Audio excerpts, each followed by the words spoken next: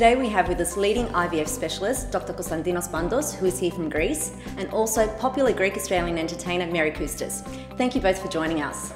Now, Dr. Pantos, can you please tell us more about your work as an IVF specialist and a researcher which has helped bring over 40,000 babies into the world? When I left Australia and came back to Greece, I started from scratch, slowly building up through good work with one biologist in the beginning and one secretary. Now I've got 110 people personnel. It's the largest center in Greece, and it's become the largest center just by giving happiness and being productive as far as bringing children into life. We have couples now coming from all over the world, mainly from the States and from Australia and from Europe. Dr. Pantos, what do you think makes Greece a leader in IVF, and what does your clinic in Athens offer to couples which they may not be able to find in other parts of the world?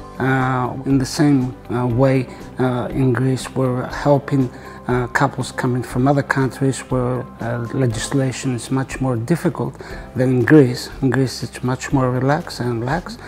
We can do methods that will not be probably done in these countries, or we can go and individualize methods in the couple's needs in order to be more effective. That's wonderful. Now, Mary, you've been very open with the world about your journey to motherhood and how it was a roller coaster of a ride for you. Now, not only did you have over 23 rounds of IVF, but sadly you had an absolutely heartbreaking experience before you gave birth to your gorgeous little girl, Jamie, who turns 4 in a few days. Now, can you please tell us about your years of trying? Well, there comes a point in Australia where, of a certain age, if you're of a certain age, you're hitting your head up against a brick wall of denial. And you have one negative attempt after another after another. And sometimes the answers aren't here for you to have. And then you have a conversation with one person that changes the course of your life, that brings you closer to your dream. And I was very lucky that I had a conversation with one of my IVF doctors after my 15th negative result.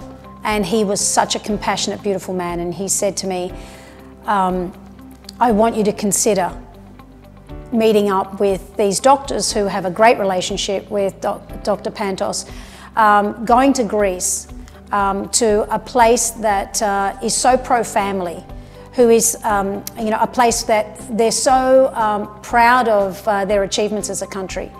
And now they've become world leaders in IVF. So I went to Dr. Pantos's clinic. I didn't say who I was. I didn't expect any special treatment, although in retrospect I should have. But I went there and I got pregnant on my 2nd attempt.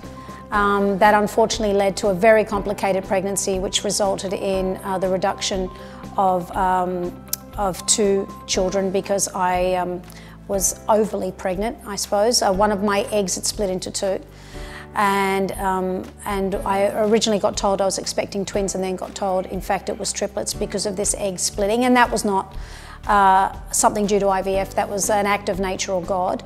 So in order to protect one of the children, because the 2 were in a situation of sabotaging each other because they were sharing the same utilities, I had to reduce the 2, which was the antithesis of everything I'd been working towards, in order to save the singleton.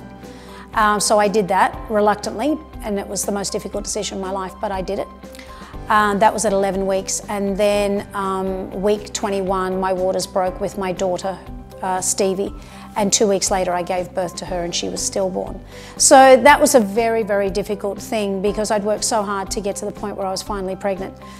So instead of giving up, which wasn't an option for me, I decided somehow, and I don't know how, but I did, to get up and go again and again and again.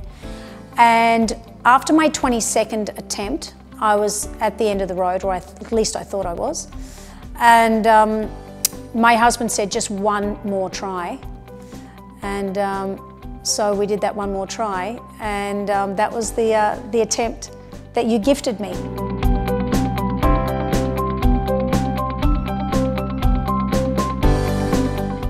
We thank you both very much for your time.